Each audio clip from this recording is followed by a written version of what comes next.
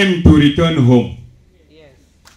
In this first place, I would like to appreciate and thank the President of the Republic of South Sudan, Salva Kiir Mayardit, for allowing and accepting me and my team to converge here to deliver a unifying message to South Sudanese people, and on the occasion of returning back to SPLM party. Welcome all to this function. Historically, most of South Sudanese, including me, joined the SPLM in 1983 to fight to liberate ourselves from slavery, injustice, and oppression from the successive regimes of the then Sudan. Following intensive negotiations led by the SPLM leadership, a comprehensive peace agreement was signed in 2005. This agreement provided for self-determination that subsequently gave birth to the new independent South Sudan in 2011. Many people thought that an independent South Sudan will end decades of war and bring about peace and development to South Sudan. Unfortunately, soon after the independence, our country plunged itself into another bloody conflict. I experienced all sorts of humiliations, hates, character assassinations, and all types of betrayals from our own people, just because of my influence in Western Equatorial State and in an attempt to distance me from the country's leadership. Hence, we were forced to form our own movement so that our voice could be heard. National Movement for Change was formed while most of us were in diaspora. At that start of peace talk on South Sudan, NMC was nominated to take part in the high-level revitalized forum that culminated in the signing of the revitalized peace agreement in September 2018. And that paved the way for most oppositions to converge to Juba for the implementation of the peace agreement.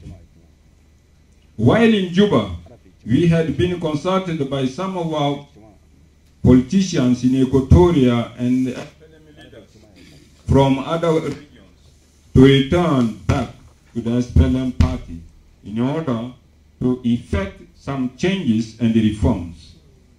Considering those calls from SPLM cadres, including our own constituencies, to return back to our mother party and to forget what might have gone wrong, the decision we have taken might be for our own good and the country.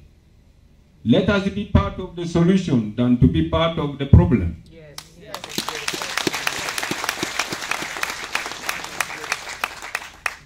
On my side, all these years had been a painful transition for me to be outside the SPLM, even though I had contributed effectively in the liberation of this country. I asked myself, what does it profit me, who was in the front line fighting for freedom for 22 years, and to abandon the SPLM party that led us into total independence just because I am unhappy? I was in the front line like any other comrade, and by that time we were very united and rallied as comrades behind one common cause.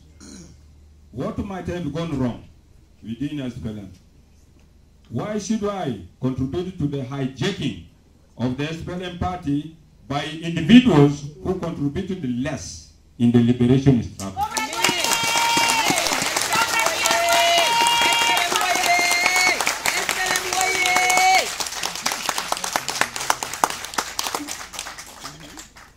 Due to the fragmentation of the SPLM party, our people, including the youth, particularly in Western Equatorial State, had polarized and the whole population in the Western Equatorial State is divided on political party ideology.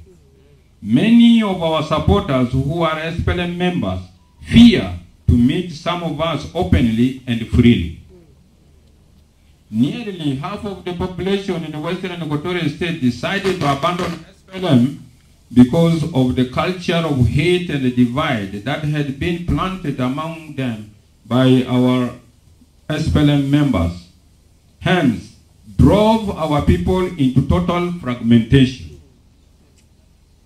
Our society in Western Equatorial State is completely divided based on our party politics, and that has caused bitter division among families, individuals, counties, and ethnic groups. Our society, our social fabric is gradually depleting. There is no time to waste than to unite our people, bring them on board into SPLM board. Several people might not imagine that I can take such decision to return back to SPLM because of the intimidations and humiliations I had gone through, but I have to, for the sake of history, our people, and the party, and the country. This decision is for the purpose of bringing us all on board of SPLM in order to effect positive changes within the party. My appeal to our people, more especially NMC families and our supporters, to join us and return back home to our mother party that brought us a new country. And that is the gesture of goodwill, love for the Liberation Party, and the unity of our people in the whole South Sudan, and in particular Western Equatorial State, which is the base of my political development. To people of Western Equatorial State, SPLM party should not fail in the state because of me and you. And as such, I don't like to enter into bad history. If we cannot bring peace and unity to our own people in the Western Equatorial State, how shall we bring peace to other people in South Sudan? Charity begins at home. I am taking that political decision on behalf of NMC family because I want peace and social cohesion among South Sudanese people and to stop suspicion against people of Western Equatorial State. I am calling upon all our supporters to join me in this endeavor, including those in diaspora like Moses Soro, who had been our Secretary for Humanitarian Affairs and the former Finance Minister in the defunct state of Yei River State. Michael Gillon in Australia, and many more who are already on the wagon to returning back to SPLM to implement the vision of the SPLM. Many citizens of South Sudan think that we should not return to a party that is in the verge of death. That notion may not be true, based on several theories. Yes, for now, SPLM may be perceived dead, but I say that SPLM went to sleep due to various factors and may rise any time. In South Sudan where they are from, and all of you, we should refrain from hate speeches. We have to refrain from hate speeches. The speeches that scratch all the wounds should be refrained from. And this is to all South Sudanese, not us in Western Equatoria alone. Let us focus on the future. Perhaps some of you may think Jema has differences with anybody. What we are politics is politics, and coming together for a common purpose is a different thing.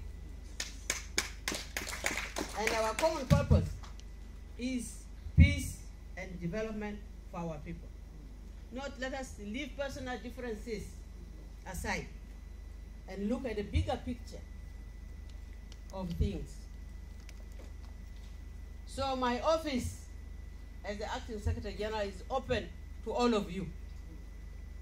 It's open to you, Comrade Bakosoro and the team. If anybody has an idea how you think we can run the party better, don't wait until the time you become Secretary General. Come now and tell me, so that we join hands together and put those things into practice.